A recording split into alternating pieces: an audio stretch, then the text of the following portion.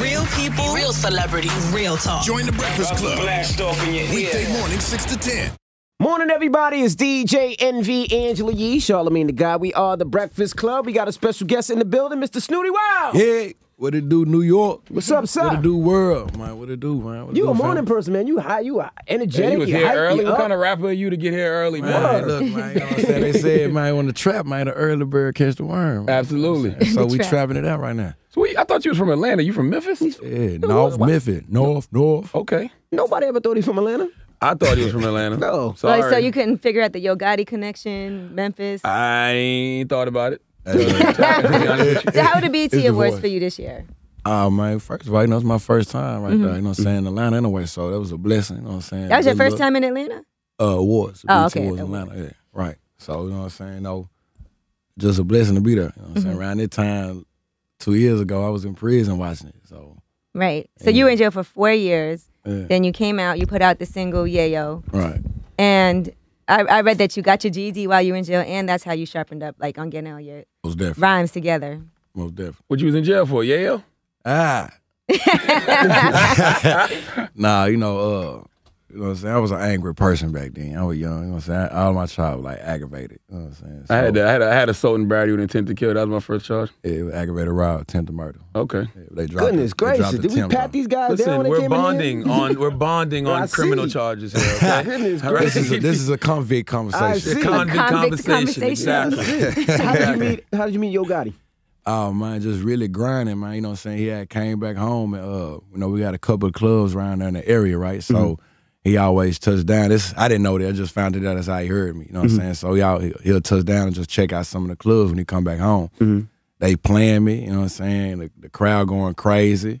And then the DJ, I think one of the DJs told him, like, you know what I'm saying? You know, this kid stay right up the street from me, from North Memphis. So he ain't off from Memphis, period. So for me just moving the crowd and coming from the city, you know what I'm saying? It's hard to get your own city.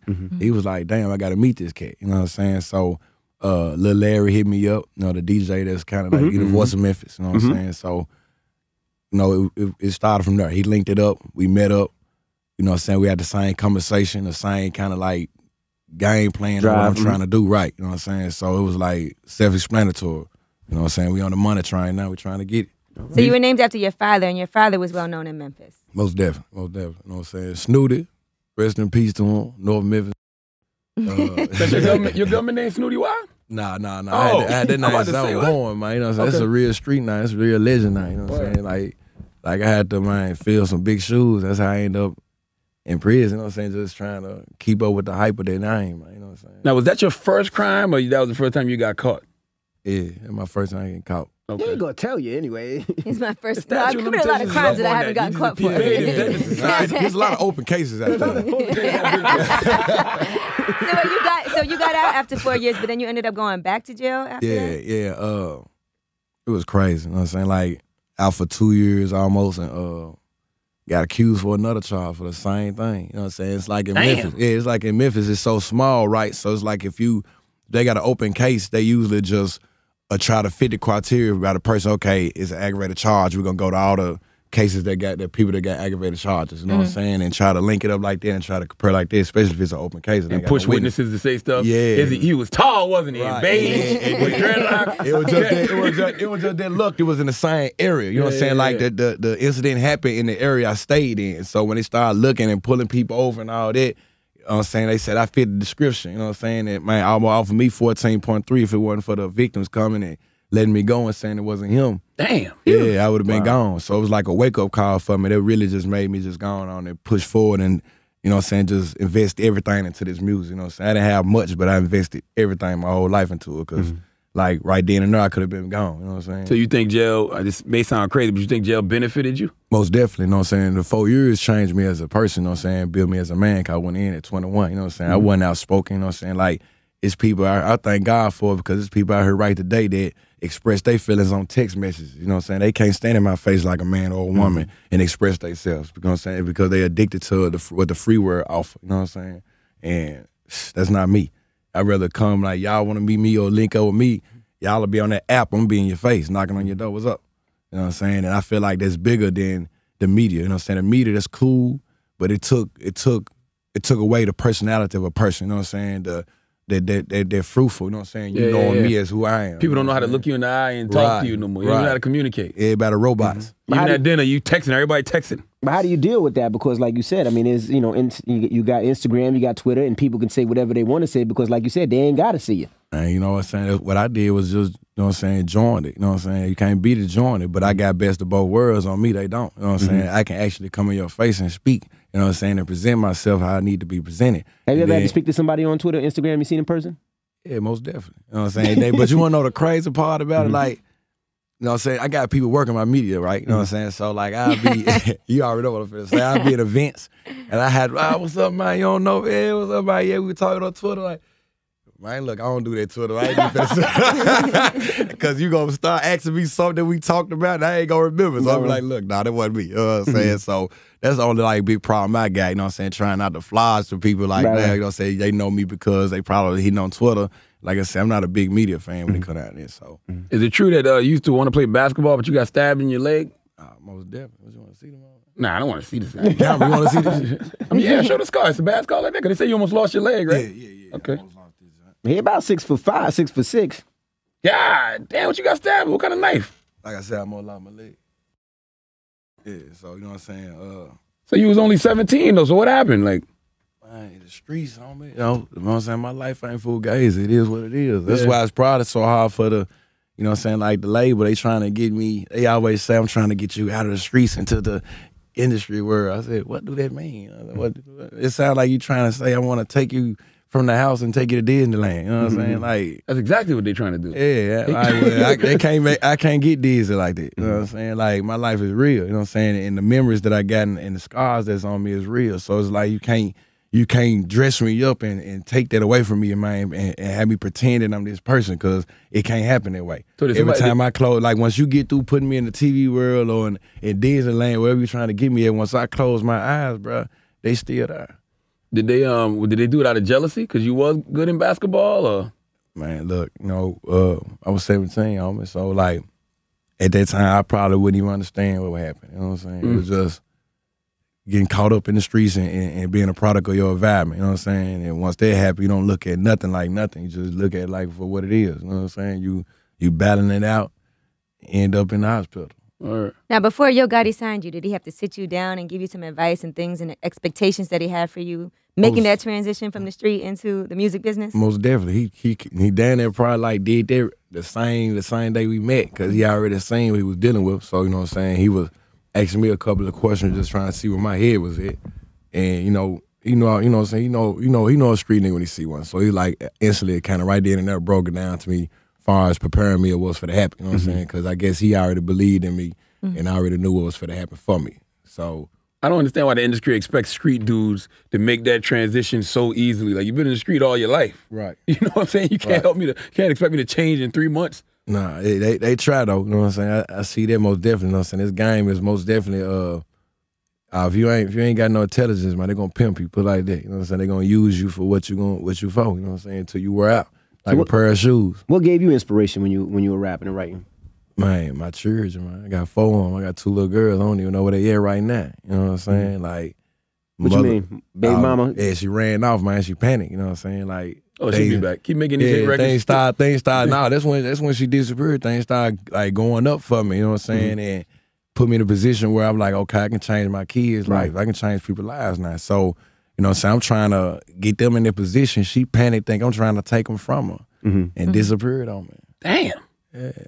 When was the last time you seen your baby girls? Man, 6 months ago. You don't want to put the people on her? Hey, I'm looking for her now, you know. Yeah. I will be speaking about it. Yeah. All right, so how old are your kids, all 4 of them? My little boy just turned 12. Jeez. Yeah, he just had a birthday. How old were you when you had him? I was 17. Okay. Yeah. 12 years old. He's going to be in the club with you soon. Hey, that's cool. He can be making that money with me. There you go. Yeah, my little girls, though, you know what I'm saying? I got one that's 10, one that's 9, and one that's just turned 7. Okay. Yeah. That's good to hear a man speak like that, though, because a lot of times the dudes ain't taking care of their kids. Wouldn't care if the girl run off with them. There's plenty of them like that. That's why it tripped me out. But, you know, women try to do the opposite, you know what I'm saying, to hurt the man. You know what I'm saying? If you want your children, they'll keep them away from you. If you ain't trying to take care of the kid, they're going to push the kid on you. You know what I'm saying? You know how it go. I wonder why your success scared her like that, though. She was scared that he was going to try to take the kids. Right. Oh, get custody. Okay, Right, okay. most definitely. Was she the unfit mother or something? Nah, it wasn't nothing like that. It just, when a person, they feelings and dealing with emotions, they looking at things the wrong way. You know what I'm saying? I'm looking at it as a business, you know what I'm saying, perspective on trying to change their life, get them on Disney Channel or Nickelodeon or some whatever they can get blessed with, not take them from you, you know what I'm saying, but just help you, you know what I'm saying, like a father supposed to. Right. She looked at it the wrong way because, you know what I'm saying, our relationship wasn't tight, you know what I'm saying? Like, we should have been more on a friendship level, you know what I'm saying, instead of enemy level, you know what I'm saying? And she probably wouldn't even panic that way and looked at it that way. But, that's life. You got to be friends with your baby mama, man. Right, got to be out there, man. Make sure, man, look, you cannot win that battle, man, you know what I'm saying? You want to be in your kid's life, man, make sure you be a friend to the mother, man, you know what I'm saying? Like, drop the, man, look, throw up the white flag, man, you know what I'm saying? So who was the song She's a Keeper about? Oh, man, it's just... I'm sure you had somebody in mind. Yeah, I know it's just past relationships, period. You know what I'm saying? Just bunched into one. You know what I'm saying? Like, every woman I done dated, you know what I'm saying, from my baby mama to, you know what I'm saying, just a open relationship, I found something special about that person. Hopefully, if you did. Yeah. Most definitely I did, or I wouldn't been with her. You know what I'm saying? So I just took a piece of that and made She's a Keeper. You know what I'm saying? Like, what I remember from my child's mother, what I remember from, you know what I'm saying, the female I dated 10 months ago, you know what I'm saying? Like, for me to be with that person for that long, I found something in her, you know what I'm saying? I just put it into the music. And They had to combine all those qualities from all the different women and say, this is what a keeper would be. Right, exactly, because you got women out there that, you know what I'm saying, white collar, you know what I'm saying, got their own business or work for a business. You got the ones out there that's dancing and trying to go to college, you know what I'm saying? And I ain't got no preference, you know what I'm saying? So, to me, She's a Keeper is a woman that don't get discouraged. You know what I'm saying? Don't give up, keep going, don't matter if it's good or bad, and you get out of it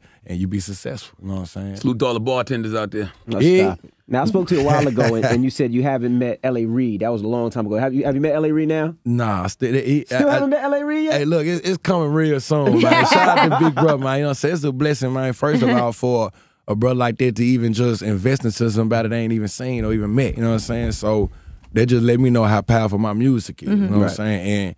And they understand where I'm coming from. You know what I'm saying? It's not fugazi and they're not looking at like, let me meet this cat first. Nah, they hear it. They hear the pain. They hear the energy into my music. So it just let me know that I'm doing something right, man, and then my it's going in the right direction. Did you ever want to stay indie? Did you ever want to stay indie? What you mean? Independent. It didn't matter to me, especially where I was at. Yeah. I ain't even know what the hell independent was. I just was working. You know what I'm saying? I was out there grinding, you know what I'm saying? And got up out the streets. So you have 3 pretty solid songs out right now, and the EP is out. EP tomorrow. Well, today. Today. You know what I'm saying? The EP, y'all go cop that. Y'all got let's not forget that. Yeah, look, the EP is out today. Go Mode. Make sure y'all go cop that. We got August on one of the singles that's coming out real soon. So y'all just look forward to it, man. It's crazy. Big Bruh got his album coming out, All the Hustle. Make sure y'all cop that. It's coming out real soon. Everybody. We talking about everybody. Yeah, just a CMG takeover, man. You never even put out a mixtape or anything, huh? Nah, they all happen pretty quickly. Right to the money, he on fire. He don't need it. You feel like it happened quickly? Like, hold on. You feel like everything happened for you pretty quickly? Yeah, I think it was just a drive. You know what I'm saying? It was just a drive, like me anxiously trying to get out the situation I was in. You know what I'm saying? I practically went up in the situation blinded. You know what I'm saying? Just like you said, with flames on me. You know what I'm saying? Did you ever feel like Yayo was getting bigger than you? Most definitely. Like people knew the record but didn't know what you look like? Most definitely. Yeah, most definitely did that first. You know what I'm saying? That's what made me get up out my ass and just get on footwork. You know what I'm saying? That's why I tell everybody footwork is better than media to me. You know what I'm saying? Because your son can get bigger than you by working on that media. They don't see your face. You know what I'm saying? You think they looking at your face. Everybody don't look at stirred pictures, you know what I'm saying? Especially grown-ass men. You know what I'm saying? So you trying to get in, you trying to get where you trying to get to, and these folks in office or these folks behind the desk right here on the radio, man, we ain't trying to stare at your picture. Come in there, man. If you're a man, come in here and speak up. What's up? What it is? Who are you? You know what I'm saying? If I like it, I like it. If I don't, I don't. You know what I'm saying? That's how life is. You keep on pushing. Yeah, I remember I heard the song Made Me. I was like, who is this? I like this song. And I went to go look it up and everything. Look, shout out to K Count for helping me with that song. You know what I'm saying? Made Me, that is a big song. It's self-explanatory, you know what I'm saying? Just explain to me about my life, you know what I'm saying? What I went through, you know what I'm saying? That's what made me. And it's really a motivational song as well, you know what I'm saying? For people that's in a situation like me or worse, you know what I'm saying? You keep on going because that's what's building you up. That's what's going to make you at the end of your struggle. Okay. Well, I like your story, man. Yeah. Your story going to make me check out the EP. Mm-hmm. I like the record, Yayo, but you know, sometimes people just have a record and that's it. Right. I like your story. Respect, bro. Word. Respect. Well, Another thing I got going on for y'all indies, man. I need some help. World. I'm trying to do a project for St. Jude's Hospital. First of all, that's the biggest children's hospital in the nation. And Yeah, I've been there a few times. Yeah, and it's smack down in Memphis, Tennessee. You know what I'm saying? So ain't nobody done a fundraiser for them, and I think it's time for that. You know what I'm saying? So probably like in April, I'll be trying to make that move, that little power move, and do a little fundraiser and a little project for St. Jude's Hospital, Children's Hospital. See, that's how you pay it forward. Come on, gotta give back. Got to. Gotta give You back. didn't rob so many people. Hey, it's time, I'm paying my dues. I gotta give back. Absolutely. It's the Breakfast Club. It's Snootie Wild. Yeah.